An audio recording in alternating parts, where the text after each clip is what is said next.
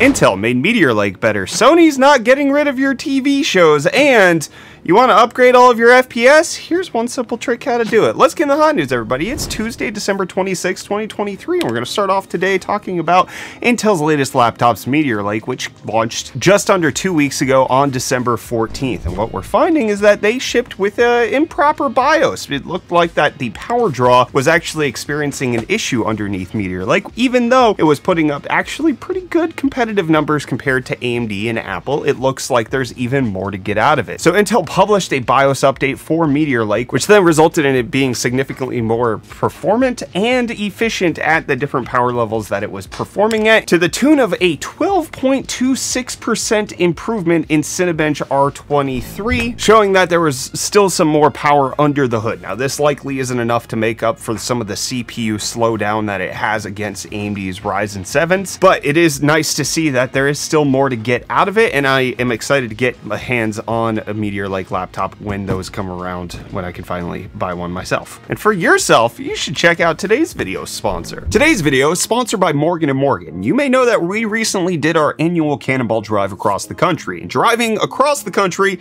isn't easy, and it's sometimes made harder by other less skilled drivers. But what isn't hard is submitting a claim with America's largest injury law firm. When you submit a claim with Morgan & Morgan, you can do it from the comfort of your own home with only 8 simple clicks. Then one of their skilled lawyers will review your case. Morgan & Morgan doesn't stop there when it comes to modernizing the injury law process. After your claim is submitted, you can handle everything right from your phone, signing and uploading your documents, submit case details, and even talk directly with your legal team throughout the entire duration of your case. After everything you've heard, contacting Morgan & Morgan after an accident should be a no-brainer, but in case you're still not convinced, here's a little more to sweeten the deal. Morgan & Morgan has no upfront costs. You only pay if they win for you. With no risk to you, it's just common sense to get Morgan & Morgan on your side to protect your rights and fight for the compensation you deserve. If you're ever injured in an accident, you can submit a claim at www.forthepeople.com/UFD or by dialing pound law. That's pound 529 on your phone. You can find our link in the description below. A big thanks to Morgan & Morgan for sponsoring today's video. Well, it looks like we're going to have to use fewer clicks to get RGB working on PC, because ASRock is the first motherboard manufacturer to announce that they officially support Windows 11's dynamic lighting setup. This is something that's baked into Windows 11 that allows you to customize all of your RGB software in one place, but the hardware manufacturers have to support it. So it's good to see that ASRock is doing that, and they are rolling that out for their motherboards moving forward, which I think is just a good thing. We're going to talk about this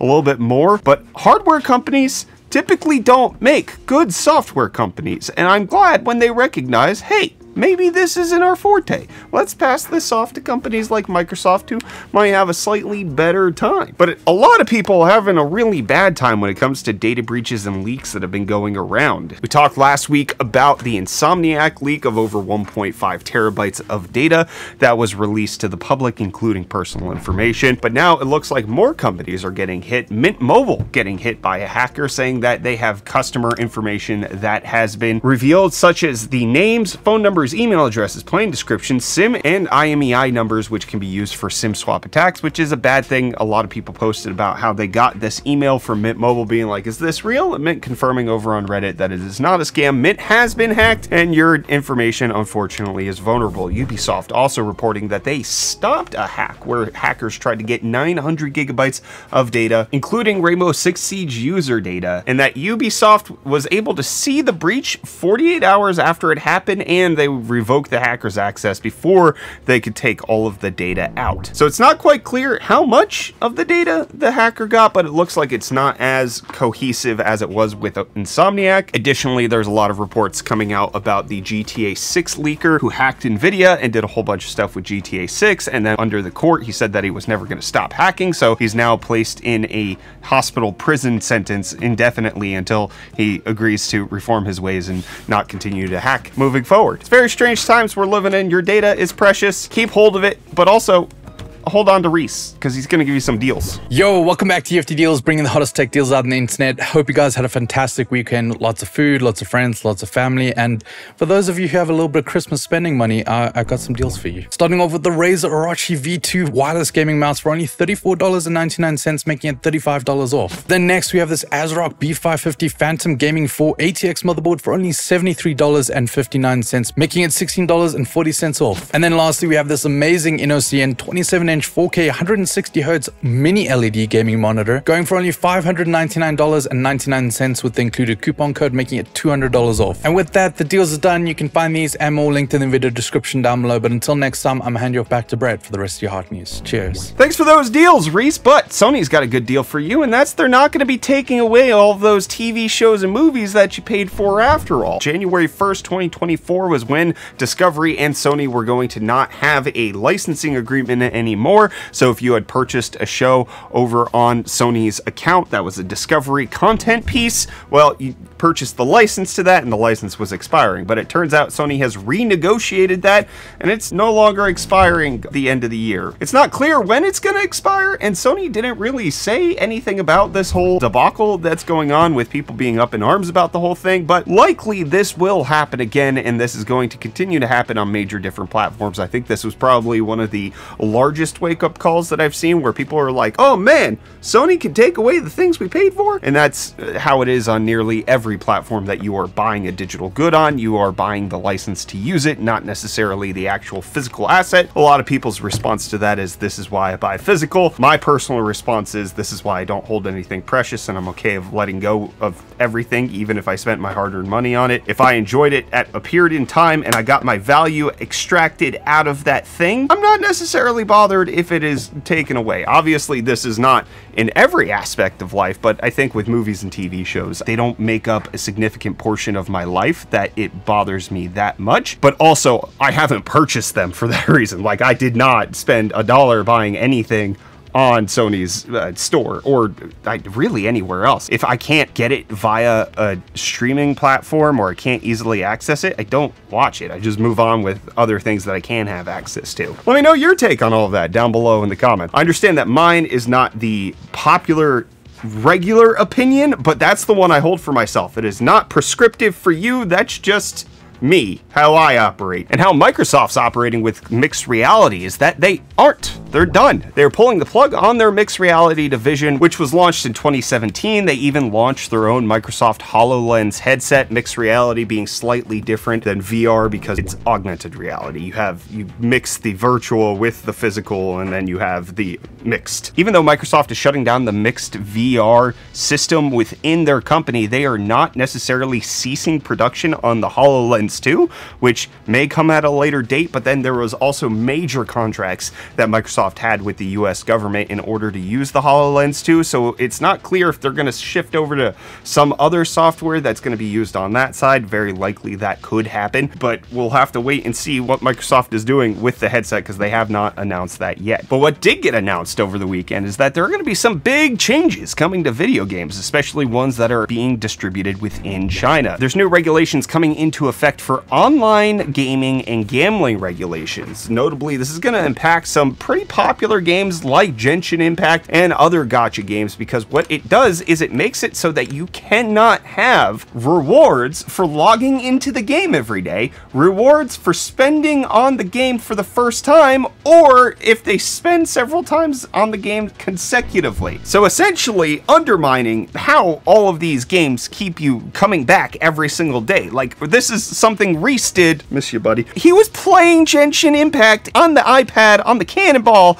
so that he could get his dailies in. He's not a child, right? So like, he's allowed to do whatever he wants, but it also, like, the games are set up as mini Skinner boxes to get your brain to want to enjoy all of this goodness that you get from a reward for logging in every day. And if games can't do that, then it becomes a problem for the incentive to get you to spend money on them. So it's not quite clear how big of an impact this is going to have, how swiftly it's going to be rolled out into things like Genshin Impact, or if that's going to impact their Western releases like the ones that are served on US servers, and if you're just in China, it's going to be something completely different. But I'm curious, I want to know your take on this entire issue. What do you think of these daily incentives being removed from video games? You for it? You against it? Sound off down below. But I teased a little bit earlier about how hardware companies probably shouldn't be making the software, and GM is starting to see the fruits of that, because one of the things GM has done with moving forward with their vehicles is that they're going to be using their own operating system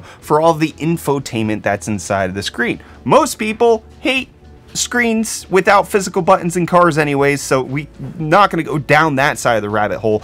But we've solved a lot of this with Android Auto and Apple CarPlay, just having the ability to have companies that are good at making software put software into the car. GM has said they're not going to do that, and it's now coming back to bite them in the butt, because their Chevy Blazer EV has gone on sale, and now it has a stop sale order because of just how bad the infotainment actually is. Despite press getting actual review units of the Blazer EV, the infotainment was completely unusable at certain sections, and some review drivers actually got stranded by the car because it broke down while it was charging. Now, Chevy says that we love our customers. We would never do anything bad towards them, and anybody could have seen this coming. GM, not necessarily known for making the highest quality software on the planet Earth, and then also just rejecting what is the most convenient and ubiquitous thing that every other car company is doing. I find it frustrating that this has happened, but it's, again, like motherboard manufacturers making RGB software. It just was never a good time. But in case you want to have the good time of FSR3, you want that, have that frame gen, you want to get that faster FPS, well, it turns out that there's a mod for that can help you convert every single FSR2 game into an FSR3 frame gen game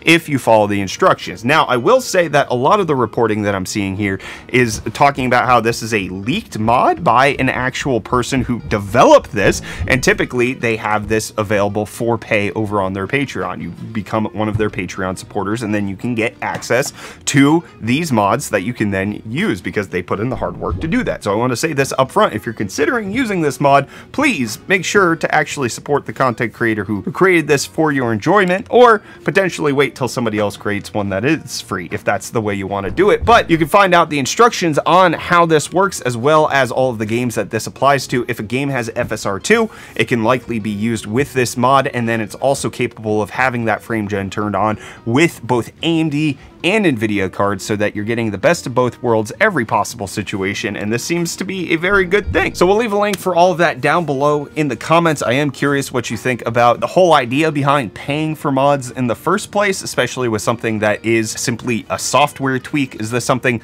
you're for, against? I'm sure there's going to be some hot and spicy opinions for me to respond to tomorrow on comment response. But let's get to the ones from Friday's episode. ASRock saying, I think both are probably true. Intel did lack vision due to previous CEOs, and Nvidia did get lucky. Bitcoin was a huge boon to Nvidia, and though they had been working on AI, you never know how things will turn out. That said, I do think Pat wasn't really being fair to the work Nvidia did to get into a position they could capitalize on that luck. I think that is true on a lot of sides. I think the mining boom, Nvidia did make a lot of money off of that, there's no doubt, but I also know that they had a strong gaming portfolio, like the big mining boom that happened recently, RTX 30 series. Those things were really good for gaming, and those were going to sell like hotcakes, irrespective of whether or not mining was there. So I think Nvidia definitely benefited, but they're not seeing the type of business shifting that we're seeing with AI. Crypto was a flash in the pan. AI is like revolutionizing how much money is possible to be made by this company. I do think Pat Gelsinger was a little dismissive in his comments on Nvidia. Like, they did put in a lot of hard work. Yes, there obviously is luck and like unknowns and uncertainty whenever you make a strategic business decision, but the point is Nvidia could capitalize on all of this, not because they were lucky, but because they were actually prepared. They had been investing in all of this because they actually saw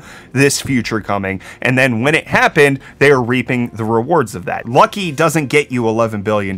You having all of the infrastructure, the planning, the fab space, like, that's a lot of hard work to get $11 billion. I can't make that much money, and I have been lucky on multiple occasions. It just typically isn't to that extreme. And we got Scarfo saying, Brett, I appreciate the explanation on AMD versus Intel with regards to OS scheduling. I've been on the fence between 14900K and 7950X3D for this reason. They both have pros and cons, but helpful to understand what each brings to the table. Yeah, with OS scheduling, Intel's Thread Director, you don't have to do anything. It's automatically baked into Windows 10 and Windows 11 if you're on the latest updates. Windows 11 allegedly performs slightly better. I haven't seen enough evidence to believe that, but it just works straight out of the box. I use the 7950X3D. I worked my butt off to try to figure out how am I supposed to properly unpark cores, make sure that things are working, especially because the fastest cores are the ones that have the 3D V cache, and you can't be running all of them because there's like some confusion there. I think part of it, like when I released my review on the 7950X3D, people were like, "You're doing it wrong," and to some extent, right? Like maybe I was, which I worked my best to make sure I wasn't, and I also disclosed how much I had actually worked on it. But the point is, if you have a CPU that can just work straight out of the box and one that actually requires tinkering, there's a reason people buy consoles. That's all I'm gonna say. And we got John Paulson saying, Brett, love the channel. I get you want to have multiple platforms for your business, but why do only the Twitch viewer get chances at giveaways? Continue the great work and hope your family has a wonderful holiday. Johnny Lee Rollins answering for me saying he's trying to grow that specific platform. His primary goal is gaining more followers on Twitch, not giving things away, which I guess is like partially true. I don't bring up our Twitch streams very often, even though we've been doing it literally nearly every single day in 2023. It's now been over a year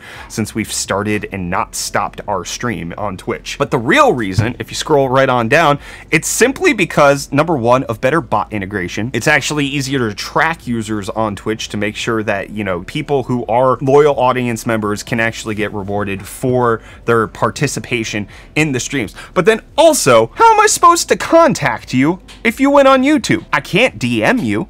All I can do is kind of announce it. I'd have to get your information off platform anyways, which can be solved in a multitude of different ways. But with Twitch, the best thing about it is that you have a username that I can DM you, and then I can interface with you directly. If I say, hey, if you won this on YouTube and your username was John Paulson, send me an email, and I get 50 emails from somebody alleging to be you, it makes it very difficult to understand who actually won. So that is the primary reason. It is simplicity of being able to do it. Twitch allows me to keep things easy and fair, and that's the way I'm gonna do it. If YouTube rolls out better integration, they bring back user messaging, maybe we could have a new conversation, but because YouTube has removed some features, that's just the way it's gonna be. But this is a great segue. We are giving away a whole host of items this Friday over on our Twitch stream. We have the drawing for our 14900K 4090 APNX C1 PC. We're also gonna be drawing a winner for the Steam Deck OLED, the ROG Ally Z1, the $1,000 PC with the 4060 Ti that I'm staring at, and then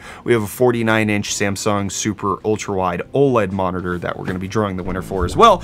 All that's happening this coming Friday, December 29th, to thank you guys for your support this year. And then we're going to close it off with Black Sweet saying, will the 5700X3D me Micro Center exclusives also? I have no idea. A lot of people were not happy about that. The reason I was given was that it's very limited quantity, and that's why they've done it. But the 5600X3D still seems to be in stock, so maybe it wasn't that limited, or maybe it's not selling as well as they had anticipated. It's hard to know. We'll find out if and when these things get announced, and if and when I'll be back here tomorrow for more of the hottest tech news. Why did I say it like that? My mouth just sometimes flubs words. See you tomorrow.